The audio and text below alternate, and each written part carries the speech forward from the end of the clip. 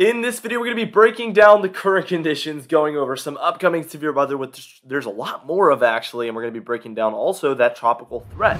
Let's get straight into this video without further ado, and let's just break down the current conditions real quickly. We do have some showery activity that we need to talk about here in the northwestern corner of the nation, and then just a massive amount of activity here clearly taking place in the central and eastern United States. The East Coast is actually pretty high and dry, but for kind of the interior eastern regions of the country, and then kind of those central eastern regions there, like the Ohio Valley, the upper Midwest, even the deep south here, we're seeing quite a bit of this activity. So first things first, let's zoom in to the northwest as always, and there is just that showery activity moving across the region, kind of like this. Flow looks about like this, and mostly there's lighter showers taking place in there, and it's almost entirely rainfall for almost everywhere. There is some heavier pockets, especially there in northern Washington. And we saw at times that was popping up there for northern Idaho as well. But those have kind of died down a little bit. We're going to have to wait and see what happens with all of that. This is mostly lighter though, however. And especially when we're talking about what you guys are used to, this is going to be quite minimal. I don't even know where to begin with this giant chunk of precipitation here in the United States. But let's just start up here in the northern region. We can see that the flow is kind of like this. It's just this Gulf moisture that is just exploding over this region, and it's really just spreading out. And yeah, it's a really weird scenario we see taking place here. There is some heavier pockets, especially in here. I'm a bit concerned with some flooding. Obviously, when you see a lot of yellows like that and darker greens, that means hours and hours of steady rainfall, obviously, which can lead towards, obviously, inches and inches of precipitation, which can pretty much lead towards flooding, in other words. So we need to watch very closely for that. We do have some heavier pockets for some other spots as well. As we take a look a little bit westward, we see for Nebraska and South Dakota, we see quite a bit of activity. And then also for portions of the Ohio Valley here as well, we're seeing not as persistent of precipitation, so we're not seeing quite as much space of precipitation, but we are seeing also the yellows and oranges popping up in there as well, which indicates obviously heavier rainfall also. As we move towards our next layer here a little bit further south, we see there is some even heavier showers and thunderstorms taking place in this corridor.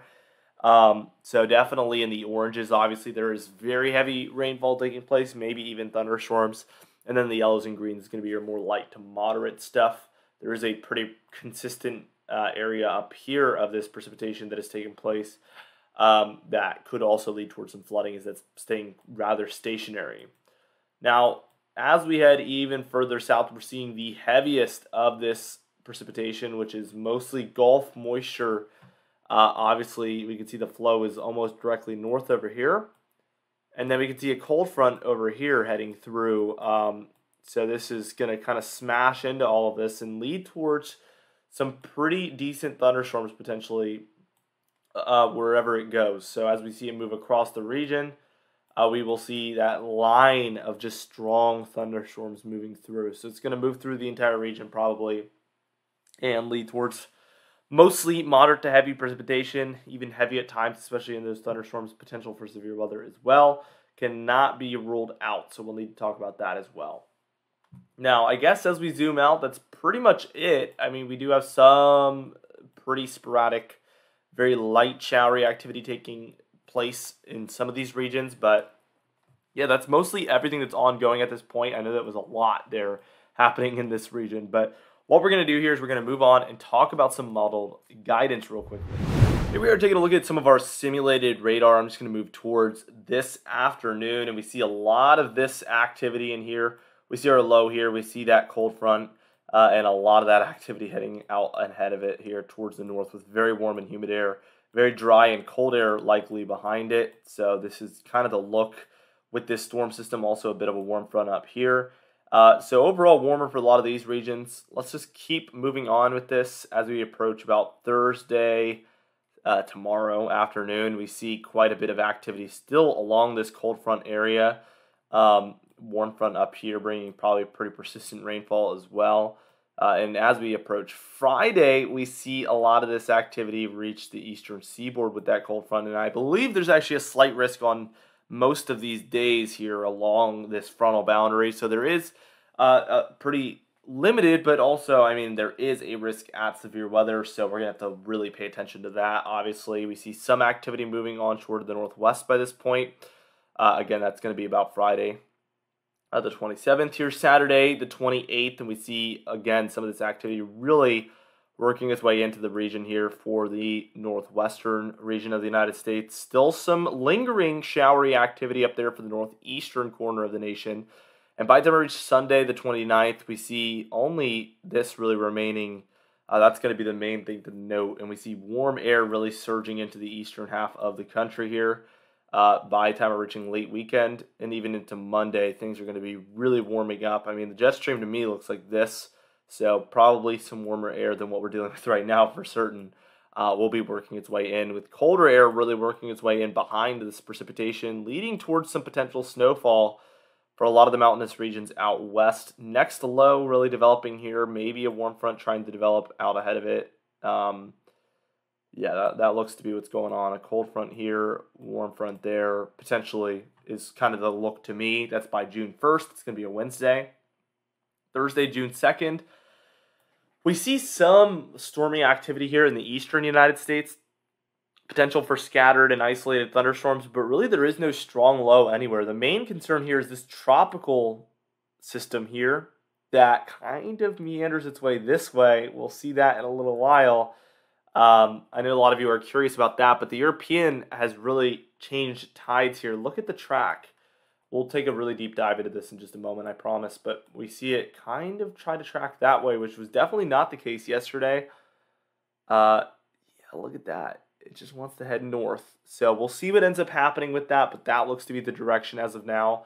By the time we reach about June 3rd, we do see some more activity building into the eastern United States here. So we're seeing more thunderstorm activity there by June 4th.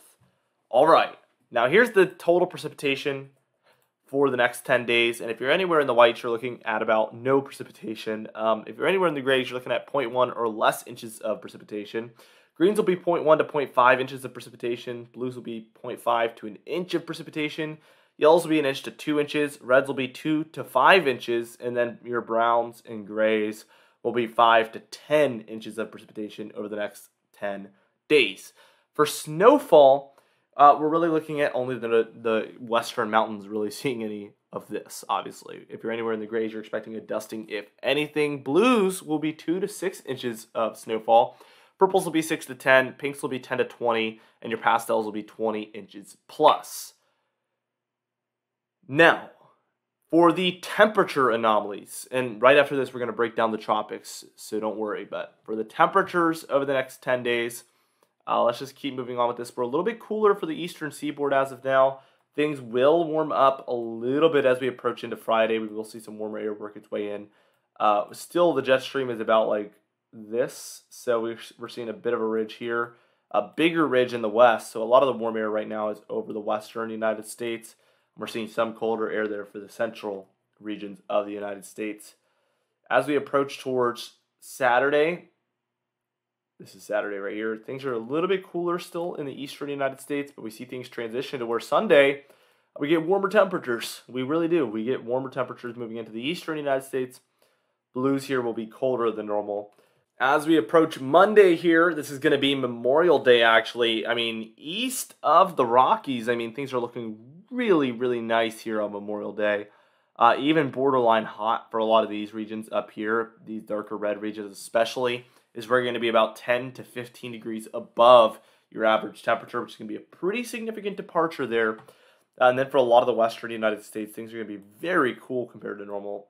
As we approach Tuesday, we could see this heat wave, borderline heat wave. I think this could be a heat wave. Moves into the eastern United States. Wednesday, still lingering around. So I definitely think the possibility is there for a heat wave. If you can stay in 90s long enough, it will be an official heat wave. We basically approached that, and I think even hit that with that last round of heat that we had.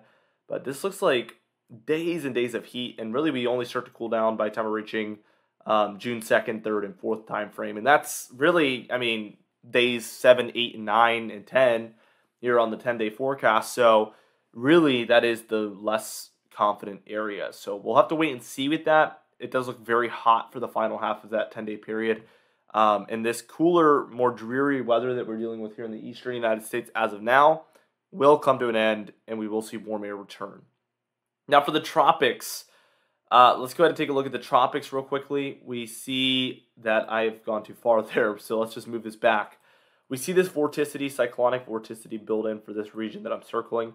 This is basically up in the atmosphere, large areas of rotation, larger than tornadoes, obviously. You would not see a tornado on this, and a model can't even forecast that anyway, but more like hurricanes and cyclones and things like that is what you would see on this. Low pressure systems that are spinning, so very large scale rotation. And the reds is indicating more areas of that taking place, stronger areas of that.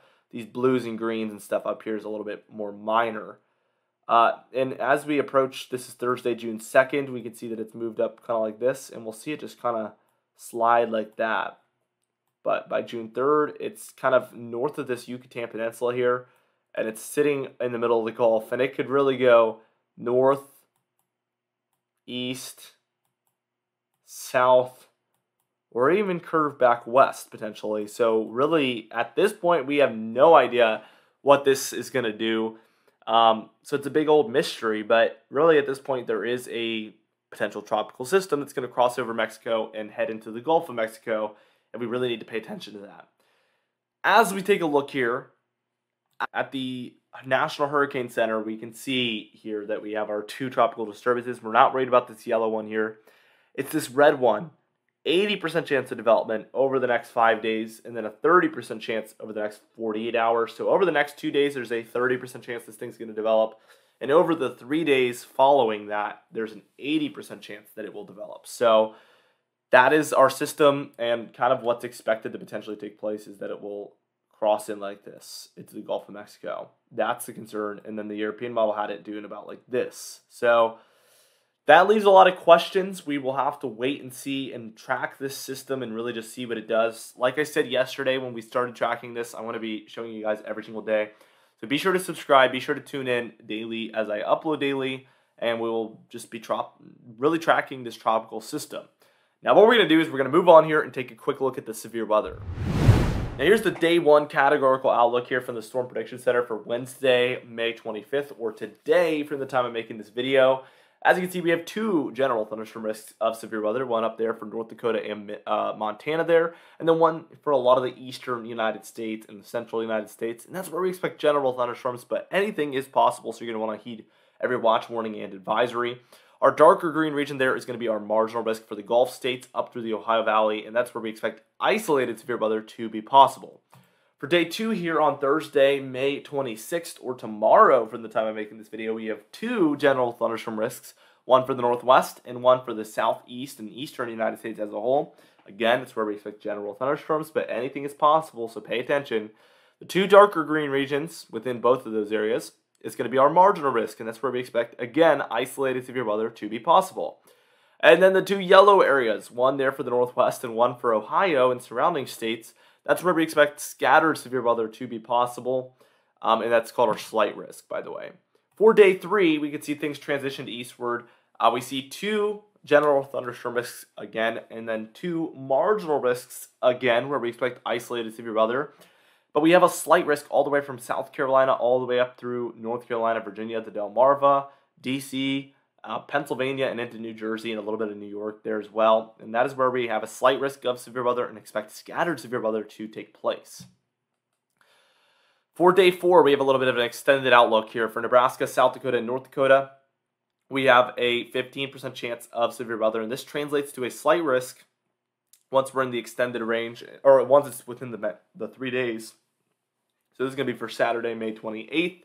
This should translate to a slight risk. We'll actually be able to see it tomorrow. It'll be day three. And then this one we'll see in 2 days, but this 15% chance area, that yellow area there, should translate to a slight risk as well on Sunday, May 29th. Anyway, I know we just went over so much information. I think we went pretty quickly, which is good. But for today's confidence tab, we're still at a 4 out of 6. This tropical system really has me puzzled, and it's pretty long range, but the models are in pretty good disagreement, so we have to wait and see over the next coming days if they can come together on something, but we're at a 4 out of 6 for now. For today's patron highlight of the day, I want to thank you all for supporting the channel, but especially our Platinum patrons, Bill Crates, James Wade, Dovin Nagel, Larry LePan, Mandy Birchfield, Patrick Strickland, Dave Scott, and Donna Carnes as well. I would also thank our Diamond patrons, Bill Roberts, Marcus Connolly, Noah Harlan, Michael Kudalasa, Catbite, Charles Stinnett, Bill Dallas, Garys, and John Khaleesi also. I'd also thank our channel members, Catbite, Stephen Fan, and Jeremy Cox as well. Anyway guys, thank you so much for watching this video. Be sure to smash that like button, leave a comment down below, and subscribe for more weather-related content. I'll see you guys in the next video.